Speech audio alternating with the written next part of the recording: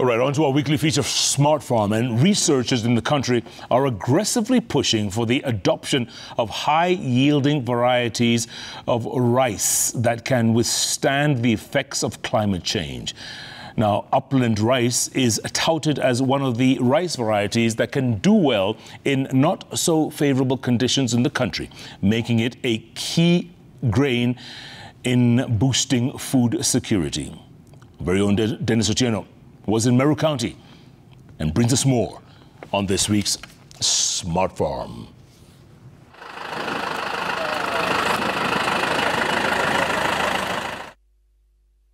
A green revolution is slowly taking place in some eastern counties as farmers adopt a type of rice that doesn't require flooded water.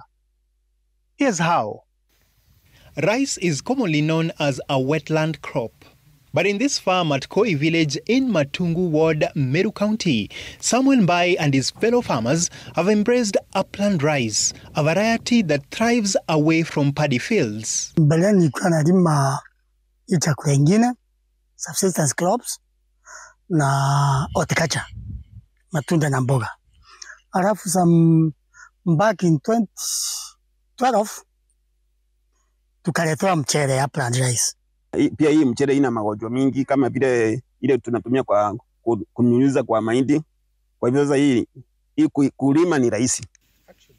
Kilimo Trust, a not-for-profit organization, has teamed up with Calro and other partners to promote the cultivation of upland rice. We have a very big issue of climate change because of greenhouse gas emissions that cause global warming and hence climate change. So therefore, we want really as much as possible to move away rice production away from the wetlands and promote upland rice, which has very minimal levels of greenhouse gas emissions and therefore global warming. The other thing that we want to promote under this particular program on regenerative rice value chain that is funded by the ICARE Foundation of the Netherlands is to ensure that rice production practices have become sustainable, to ensure that water efficiency is attained and we reduce emission of greenhouse gases, particularly methane. Tulisema tutapanda mchele ya upland rice ndio tuone tofauti na hii mchele ingine. Alafu tena tukaona hii mchele ya upland rice ni mzuri sababu haitumii dawa. Sasa hii inatupunguzia gharama ya maji sababu hakuna mahali tutachimbua tufungia maji na wenye wanapanda hakuna madhara watapata sababu hawapandi wakiwa ndani ya maji. Grown on well-drained soils rather than flooded rice paddies, germination of this variety takes less than 14 days. The crop then takes between 3 and 4 months to mature. This rice variety is drought-tolerant and has a slightly lower production cost compared to lowland or paddy rice, making it a potential solution to Kenya's food security problem. One of the characteristics of this rice is that, first of all, it is the yields are good. Secondly, it is drought-resistant. It is early maturing. It requires very minimal rains, and the yields are very good because some farmers can get as much as over 5 metric tons of rice from an acre. Basically, the weather conditions that you require to grow this type of rice are warm climate from midlands to the lowlands where we are right now, where we call the cotton zone. So anywhere from the midlands where you can do coffee all the way to the cotton zone, this particular type of rice does very well. So anywhere where you can grow coffee, particularly in the midlands and the lowlands, this is very well suited.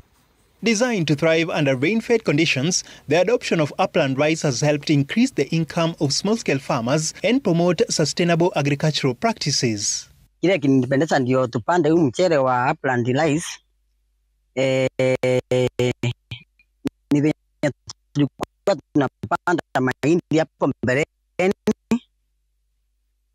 Na mahindi haikupiki bile na bei ya mahindi na bei ya mchele nikaona bei ya mchele ndio iko juu sana kulingana na bei ya mahindi.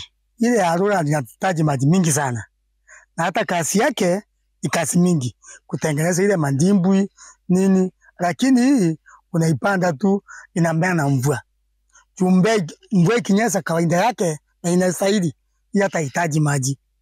The upland rice can also be intercropped with other plants, making it suitable for small-scale rice farming. So far, more than 800 farmers have adopted the upland rice variety.